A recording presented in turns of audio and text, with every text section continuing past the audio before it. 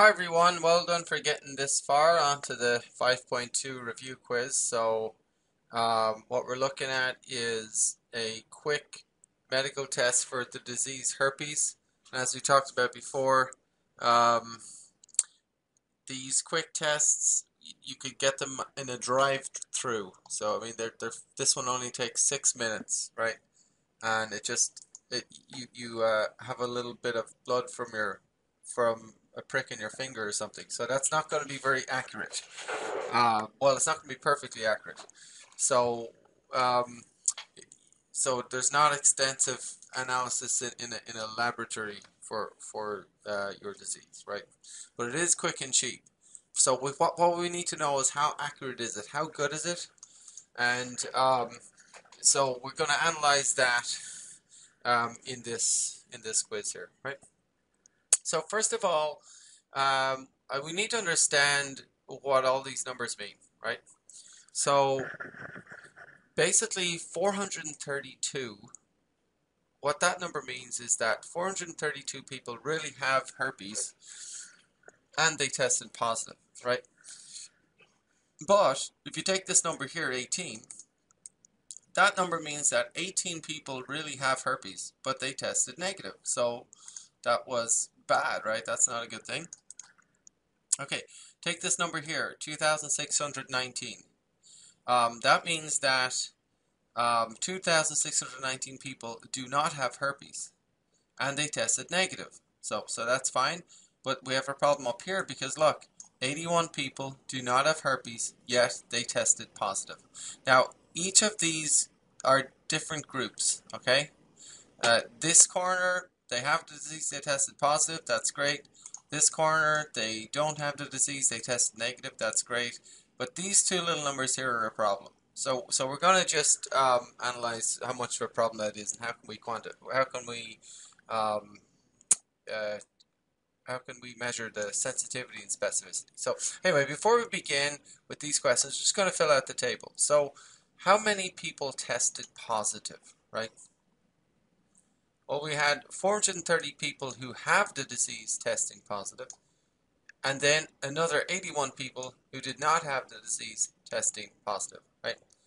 So if we add these two numbers together, and I'm using this free calculator online called Desmos. So Desmos is always a good online calculator to use if you want to use that. 432 plus 81. Whoops. And that's 513. And I put that there. How many people tested negative? Well, 18 people who have the disease tested negative, along with this 2,619 who do not have the disease tested negative. So I'll go 18 plus 2619, and that's 2637, right? Right. And now coming down to here, how many people had the disease, right? So we have 432 who tested positive, who had the disease, and 18 who tested negative who had the disease. So 432 plus 18, 450. And then how many people did not have the disease, right? Well, we've got this 2,619 who tested negative and the 81 who tested positive.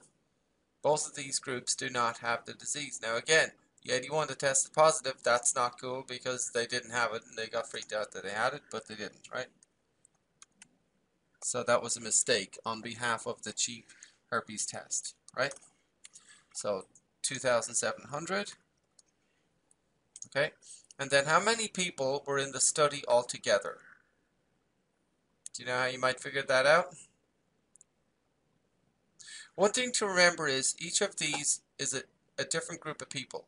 The people who have disease tested positive, the people who tested negative even though they have the disease, the people who tested positive even though they were healthy, the people who tested negative who were healthy, right? So each of these four numbers represent completely different groups of people, right? So in other words, if we add all of the four numbers together, right? So 432 plus 18 plus 81 plus 2619. If we add them all together, we'll get our total 3150, right? And of course, you can also add the 450 and the 2700 to get this number, or you could add this and this to get this number, right?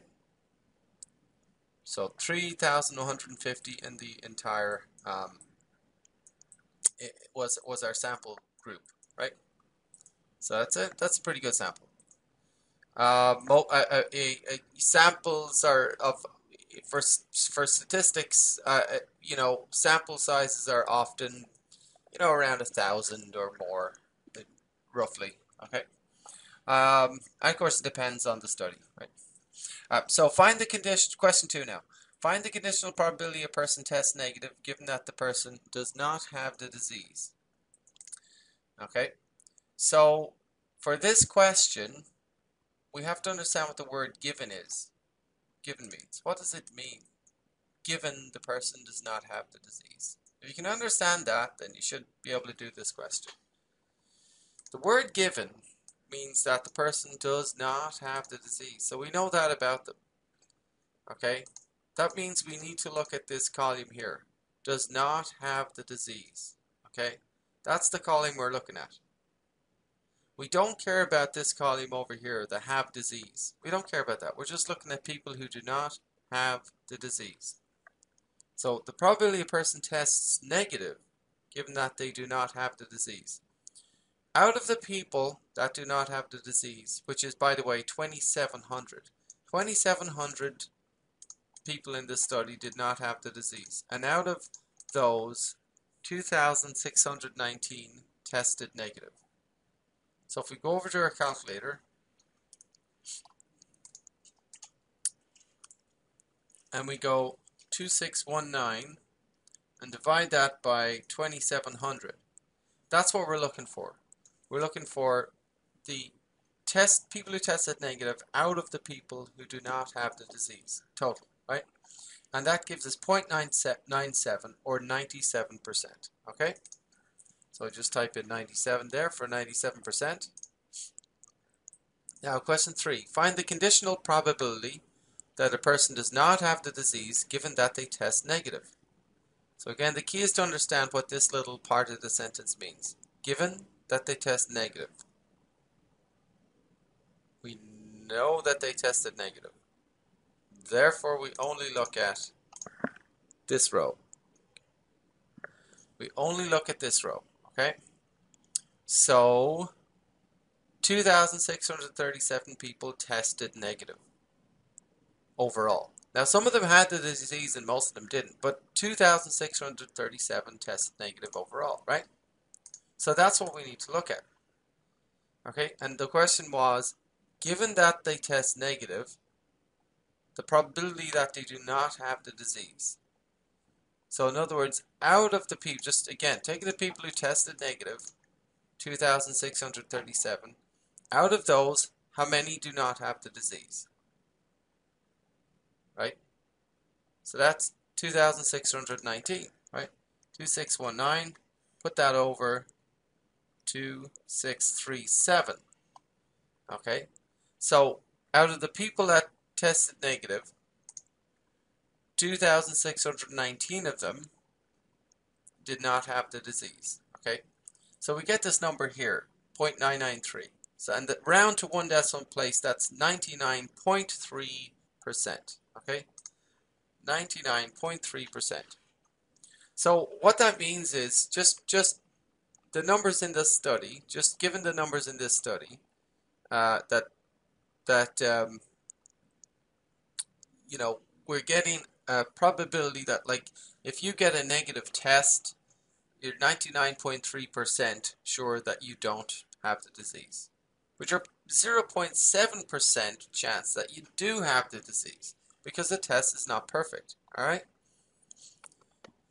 Okay, so on to question 4. The conditional probability a person tests positive given that the person has the disease. Again, this sentence, this part of the sentence, given that the person has the disease, means we know they have the disease. Therefore, we discount anyone who doesn't have the disease. We're looking at people who have the disease. Where are the people that have the disease in this table? Here they are, in this column here. Okay, this is the column of people who have the disease. How many people altogether have the disease in our study? 450 people altogether. See that? 450 people have the disease. Okay? So that's the group we're looking at. That's the key point. Now, out of those, the conditional probability a person tests positive. Right? So out of the 450, 432 tested positive. So I'll go 432 over 450, and I get 0.96. So 450 people altogether have the disease. Out of those, 432 tested positive. So just from this study, we're getting a probability that, if you have the disease, your chances of testing positive are 96%. Okay, so that's 96. All right. Question 5. Find the conditional probability a person tests positive given that the person does not have the disease. Okay? Given that the person does not have the disease. So that part of the sentence again means we just look at the people who do not have the disease. Alright? These people here do not have the disease. And that's a total of 2,700 people. 2,700 people in the study did not have the disease. Okay? And find the conditional probability a person tests positive given that they do not have the disease. So in other words, out of those 2,700 people who do not have the disease, how many tested positive? Well, that's this 81 here, isn't it? So we go 81 over 2,700. 81 out of 2,700 people who don't have the disease tested positive. And so that gives us a conditional probability of 0.03 or 3%. Okay, so that's 3%. Question 6. The conditional probability a person has the disease given that they test positive. Again, this part of the sentence, given that they test positive. What does given mean? They tested positive. We're interested in this row here. It's people who tested positive. Okay, read it again. Conditional probability that a person has a disease given that they test positive. Okay, so we're interested in this row here, just the people who tested positive, right? So we have 513 people altogether who tested positive, right? And oh gosh, I forgot it again. Let's see. Person has the disease. Sorry, conditional probability a person has the disease given that they test positive. Okay, so we got 513 people who tested positive, and out of those, 432 have the disease. So if I do this, 432 over 513. Look at that. 400 out of the people who tested positive. Again, we ignore anyone who tested negative. These people are not part of this question. Just these guys up here. So out of the 513 who tested positive, 432 had the disease. Therefore, our conditional probability is 84.2%. Okay, so what that means is, if you test positive, like let's say you take this test and it says positive, there's an 84.2% chance that you have the disease, which leaves about a 16% chance that you don't. So if you test positive, it's not near certain that you have the disease, right? But if we combine this, by the way, I'm just doing this, so 84.2 is the answer there. But I just can't resist doing a little, yeah, 84.2. Can't resist doing having a little bit of fun here. I mean, the chances that you have the disease are 0.842, right? But if you take a test a second time, you just multiply that by 0.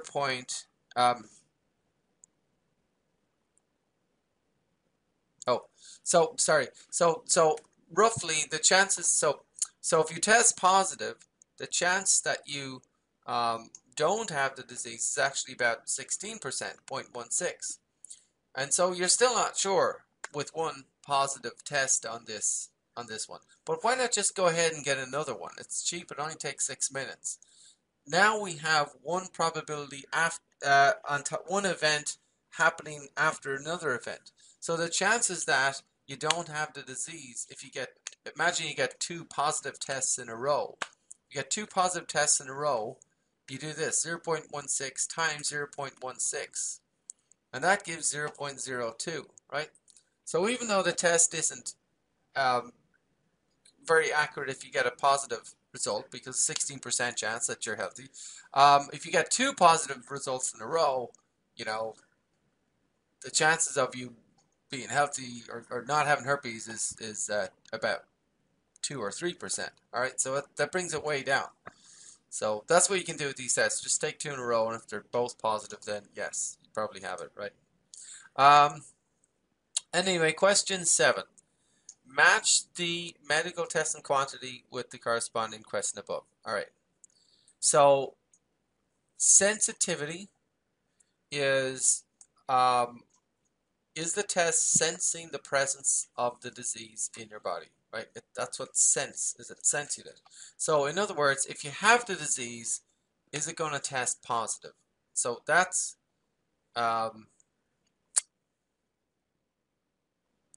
this one here. The conditional probability a person tests positive given that they have the disease. Okay. Now, specificity. Specificity is, will the test identify that be specific that you're actually healthy? So will it kind of specify the healthy people, right? So that one is you don't have the disease and you test negative, right? So given that you don't have the disease, you test negative. Now, which one was that? Let's see here. Okay, this one. Find the conditional probability person tests negative given that they don't have the disease. So that goes there. All right. Now, positive predictive value means if you get a positive result, how accurate is that? Right? So given that you were tested positive, how much can you trust that, right? And that's what we just worked on recently. So that's this one here, right? The probability you have the disease given that you test positive. That's that question. A negative predictive value is how accurate is, like, how much can you trust a negative test? Okay. So when you take a negative test, you want to know that, hey, okay, I don't have the disease then, right? Like, how much can you trust the test when it gives you a negative result, right? So that's negative predictive value. So this one would be, you've got a negative test result. Now, what's the chances you're actually healthy, right? So let's see which one we can find that. So given that you test negative is what we're looking for, and here. Condition probability a person does not have the disease given that they test negative. That's the one for negative predictive value. All right, so I hope this is a good review, and I hope we cleared up some confusions on this question, and hope you find that it's pretty relevant to real life. You know, think about the kind of coronavirus tests and pregnancy tests and all sorts of tests out there that are cheap. You can, drive through, you can pick them up at the pharmacy, but you're not sending your blood in for like some lab work or something, right? So they're cheap, they're quick, anyone can do them. And if in doubt, take it twice, right? Just to be sure, right? Because like I said, if it gives you a positive result, you can always take it again, because 2 positives in a row probably means you got the disease. No matter, no matter how, and similarly, if you want to really be sure, get 2 negative results in a row when you're probably negative. Okay.